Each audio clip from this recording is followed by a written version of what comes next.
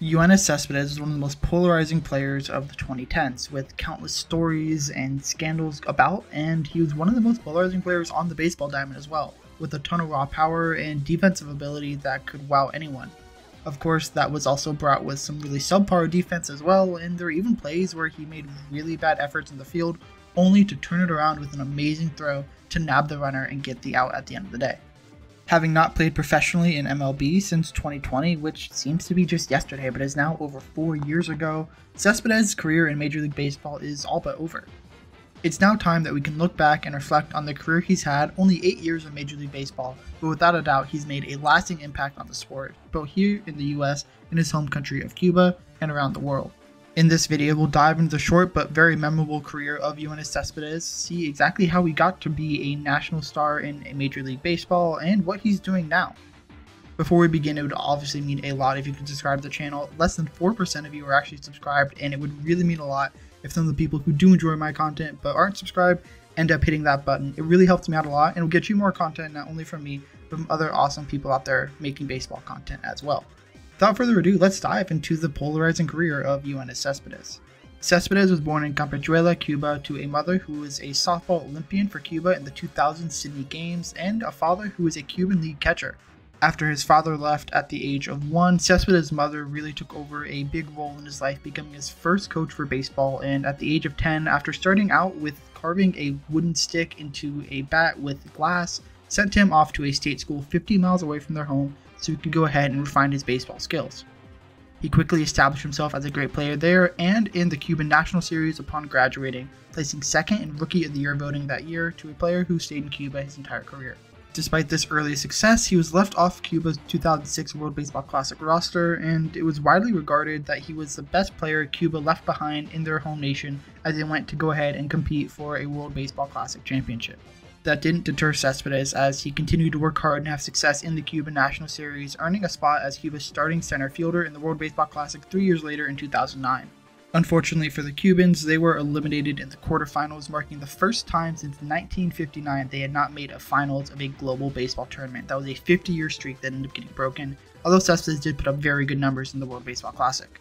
Upon his return back to his hometown team, the Alazanes de Granma, he put up good numbers to round out his 8 total seasons in the Cuban National Series. Across those 8 seasons, a 302, 382, 503 slash line with multiple All-Star accolades. In Cuba, it's a little bit different at this level, where it's just the top 9 players selected instead of an All-Star team, but it was no doubt that Cespedes was at the top of his game. In his mind, he was ready to play in Cuba forever, and he was excited about the possibility of staying in his home country with his son and his family at the time. But in 2011, things started to change with Cespedes' relationship with Cuban baseball.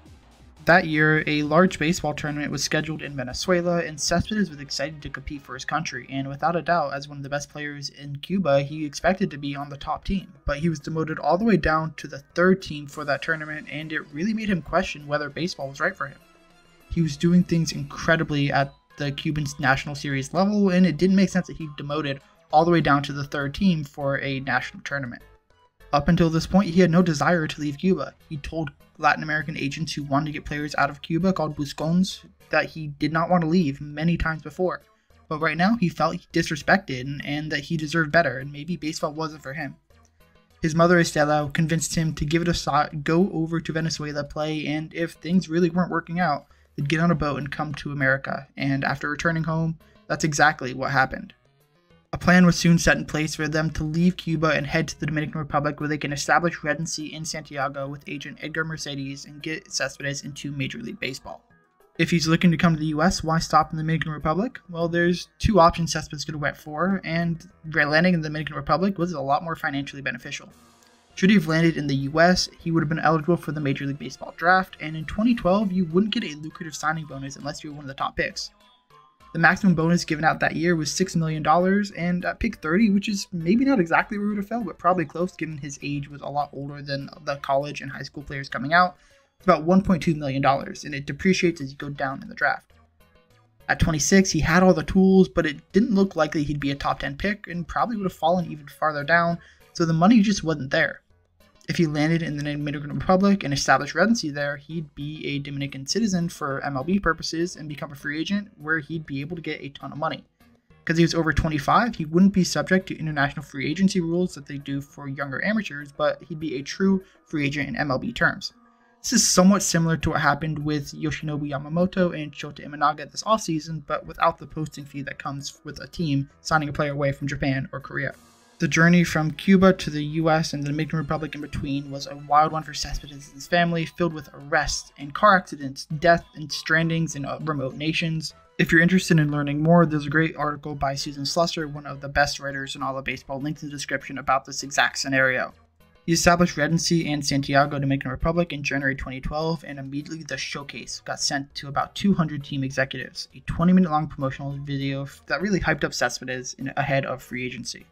Videos like this aren't necessarily uncommon, but this was definitely a special case of an interesting way to go ahead and get Cespedes into the league.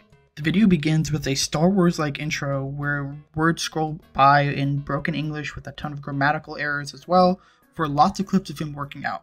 And I mean, like, a lot of clips. Like, too many clips of him working out to the point that there's very few baseball clips, and those that exist are short and are more than 3 swings at a time if you're lucky. You also have, of course, the now infamous Cespedes family barbecue where he goes and has a pig on a skewer that he goes and flaunts in front of the entire crowd, as well as a nice tribute to his family at the very end. This was a 20-minute experience, and I highly suggest you watch it after this video. It is an interesting set of ways to go ahead and encourage someone to sign your player.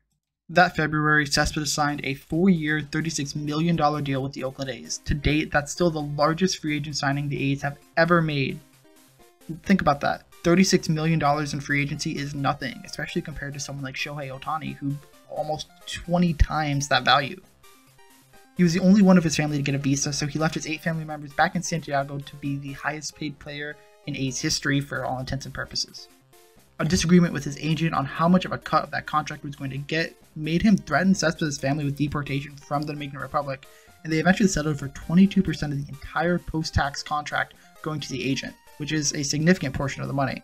2012, he had a phenomenal rookie season. A 292, 356, 505 slash line led to a 139 OPS plus, 23 home runs, 16 stolen bases, and 4 flat B-WAR.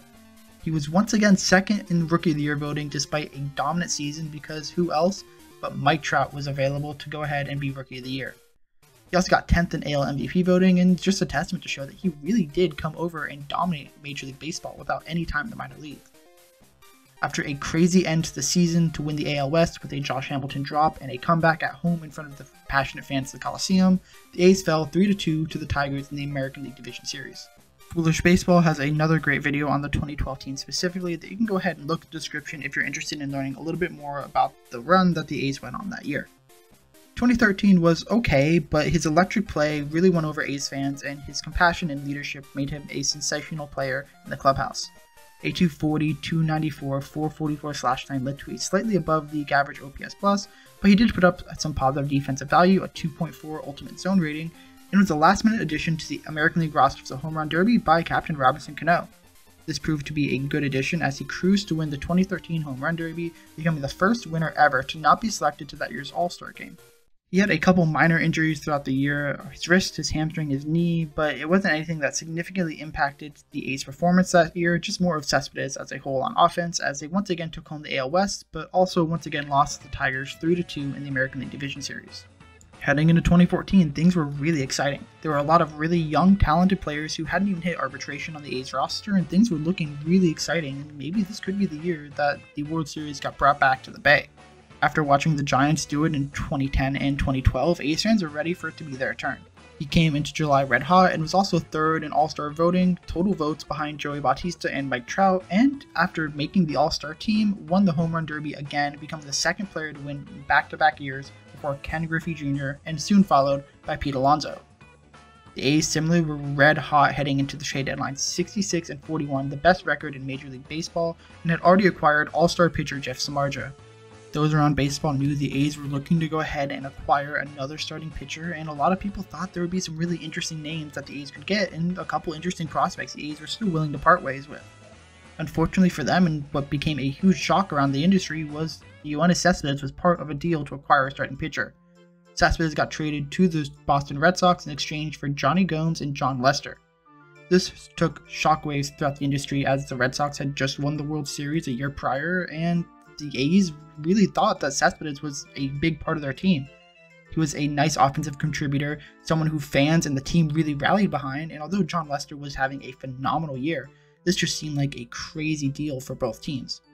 Obviously, they were trading two talented players for each other, but it just didn't make a ton of sense at the time.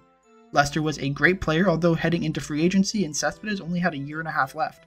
The Red Sox wanted to retool, but the A's, it seemed like Cespedes was the guy who was going to lead them to another championship. This trade marked a turning point for the A's, and if you ask any A's fan, they will tell you that this was the reason why the season went awry. After being the best team in baseball, they went 22-33 and fell out of the league of the AL West and into the AL wildcard, where they lost a heartbreaker to the Royals in 12 innings. Johnny Gomes never got things going for the A's, as in 34 games as a platoon bat, he had a 66 OPS plus, and although Lester had a dominant year, finishing 4th in Cy Young voting, he had a rare postseason struggle in the AL wildcard game against the Royals, as he gave up 6 earned runs, and in a 12-inning heartbreaker, the eventual AL champion Royals ended up beating the Oakland A's. This really broke a lot of A's fans' hearts, and even a couple days after the trade deadline, the A's still gave out a La Potencia, which means the power in Spanish, and was also Cespedes' nickname t-shirt as a giveaway, but Cespedes was already off the team. They'd already spent money on the shirts, and they said, might as well still give them away. After having a great time in Oakland with a 256, 303, 464 slash line, 17 home runs, and 2.5 F-WAR, Cespedes started to really struggle in Boston. A 269, 296, 423 slash was a below league average OPS, and in 51 games only had 5 home runs and had a career low 3.3% walk rate, which is a significant portion down from his next lowest. After having some issues with the way things were run in Boston, he ended up getting traded that offseason to Detroit for Rick Porcello, and Porcello ended up winning a somewhat controversial Cy Young in 2016, while Cespedes was now on his 3rd team in less than 6 months. 2015 was the last year of the 4-year deal he signed with Oakland as a free agent, and heading into the trade deadline, he put together another really good year. A 293, 323, 506 slash line was a 125 OPS plus, and he also smacked 18 home runs as well. The Tigers, however, didn't have much success, sitting just below 500 at the end of July, and for the 3rd time in 365 days, Cespedes would be traded to a new team, this time to the New York Mets for future Rookie of the Year Michael Fulmer and starting pitcher Luis Cessa. This was a great get for the New York Mets. A 287, 337, 604 slash line led to a 155 OPS plus and 17 home runs in just 57 games. He even finished 13th in NL MVP voting and also won a Gold Glove in the American League, being the first player in the divisional era to win the award after a mid-season trade between leagues. That Gold Glove didn't help on the first pitch of the 2015 World Series, however, as Alcides Escobar hit an inside-the-park home run thanks to Cespedes' misplay off the ball, as the Mets lost to the Royals 4-1 in the Fall Classic. After the season, Cespedes became a free agent, and Sandy Alderson wanted him back in Queens, so he signed him to a 3-year, $75 million contract with an opt-out after the first year. He put together some very good numbers. A 280, 354, 530 slash line was a 136 OPS plus, and hit 31 home runs en route to his first and only Silver Slugger, and 8th in NL MVP voting. One of those home runs at the time was also tied for the longest in the history of Citi Field. A right quad injury kept him out of the All-Star game, but that didn't lead him away from criticism, as he was seen golfing with MLB Network personality Kevin Millar while he was on the disabled list, which was not a great look. The Mets also ended up losing to the Giants in the NL wildcard, which effectively ended their seasons and any chance of winning the World Series after going ahead and making the Fall Classic last year. After that great season, it made sense that he would go ahead and opt out, and in 2017 he re-signed with the Mets on a 4-year, $110 million contract. Unfortunately, that quad injury resurfaced and missed exactly half of the season, and in 81 games he put together a decent 291, 352, 540 slash line, a 135 OPS plus, and 17 home runs across half that season. Things are looking good, although the injury bug did hit. Heading into 2018, he looked healthy and Mets fans were excited. Unfortunately, he only lasted 38 games before a hip injury and subsequent surgeries on both heels ended his season, as he had a 126 OPS plus across those 38 games. After those heel surgeries, things really started to go downhill for Cespedes, not just on the field, but also off the field.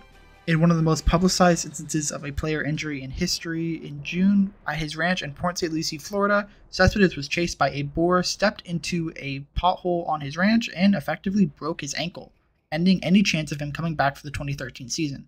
It seemed like it might be a little bit of revenge of the pigs, if you ask me.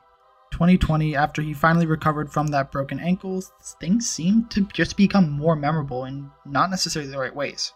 It started off positively, as in the first game of the year, he became the first player to hit a home run by a designated hitter in a game between two National League teams, but after only 8 games, he just didn't show up to the stadium. He didn't tell the Mets why, and just wasn't there anymore. They had no clue where he was, and a pseudo manhunt came out from the Mets organization as their highly played player just wasn't anywhere to be found and wouldn't contact them. After a little bit, his agent reported that he decided to opt out the rest of the 2020 season, and before he did, he actually stole the lasers and smoke machine that former manager Carlos Beltran bought to go ahead and celebrate team wins. Maybe it was so he could get a little bit more action with the ladies when he was doing salsa, but I'm not here to judge his salsa seduction skills. After that display, teams were really cautious about Cespedes, and after a workout in March of 2021, teams just weren't impressed and things just didn't look great for him. He moved back to Cuba to be with his son, who was only 4 when he ended up leaving Cuba, and he's now out of Major League Baseball, although he has played in some smaller leagues like the Winter Dominican League and others around Cuba. Right now, he seems to be happy with his son, and frankly, after you retire from your career, that's kind of all you can ask for. So for now, all we have are crazy plays, ones that I've actually been in the outfield for as I've seen him make wild throws, and also just crazy stories and memories and videos of him working out instead of playing baseball and being injured all the time. Although he was never the best player in Major League Baseball, I feel like it's hard-pressed to not be able to tell the story of baseball in the 2010s without Yoenis Cespedes. He was great offensively for a nice chunk of time, one of the most electric defenders, although he definitely had his shortcomings, and without him, a lot of crazy media stories and excitement of Oakland A's teams in the early 2010s just wouldn't be felt. Having only played 8 seasons in Major League Baseball, there's no chance he's going to make the Hall of Fame ballot. You have to play at least 10 to get there, but I would love to see what could have happened if we had a healthy Cespedes and someone who maybe wasn't just so interesting for teams to deal with go ahead and play a couple more seasons. What a dynamic player, an interesting story to follow, not only as a baseball fan, but just as someone who likes to go ahead and keep up on the crazy happenings of Major League Baseball. Cespedes could entertain you and disappoint you both on and off the baseball diamond, and that's not a skill that a lot of baseball players can have. It's somewhat impressive, although a little bit disappointing for certain fans. At the end of the day, Cespedes has been an incredible impact on a lot of people's baseball journeys, and it's unfortunate to know that it will end very unceremoniously and in an almost comical way. At the end of the day, the Mets have him off his contract. He's been paid all his money, and although there was some breakdown of how the rest of that would be distributed, Cespedes is now out of Major League Baseball and into just our memories. He's living happily with his son now back in Cuba, and hopefully they can both live happy and healthy lives. Thank you again for watching this video. It really means a lot that you stuck around to the end. There'll be 2 videos here on your screen if you're interested in watching either, and please go ahead and hit that baseball or the link in the description to go ahead and subscribe to the channel. It really helps me out a ton and will also get you more content like this as well. Thank you again for staying till the end, and I hope to see you in the next video.